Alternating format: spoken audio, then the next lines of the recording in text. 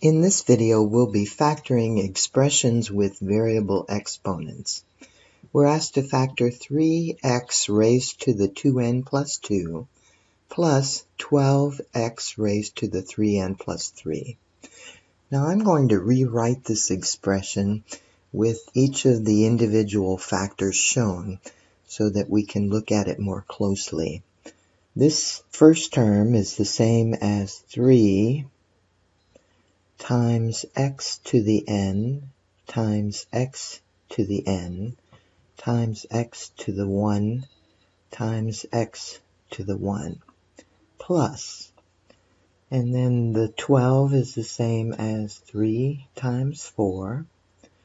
And then this one is x to the n times x to the n times x to the n times x to the 1 times x to the 1 times x to the 1. Now just to make sure that we have this done correctly, remember that when you multiply two exponentials, you add the exponents. So x is the base on these, and then n plus n is indeed 2n. Also for these, again, add the exponents.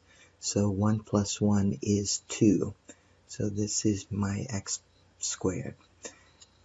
Since all four of these factors have a base of x, then I would just add those exponents. So the 2n from this one plus the 2 here. So that's how we would write those. Now when we're asked to factor, what we want to do is take the common factors out in front of the parentheses and then write what's left. So I can see that I have a 3 in both of my terms, so that will come out. I also have these two factors are the same in both, and I have these two factors are the same in both. So out in front of my parentheses I have a 3, and then these two factors can come out of both terms, and that's, remember, the same as x to the 2n. And then these two factors can come out of both terms. That's the same as x to the 2. Now we need to write what's left. It looks like I took all of the factors out of this term. Remember, you need to put a 1, because this is the same as 1 times 3. You need to put a 1 in there to make sure that that term stays there, or else you're going to get a monomial inside the parentheses. So plus, and then on this one I still have 4,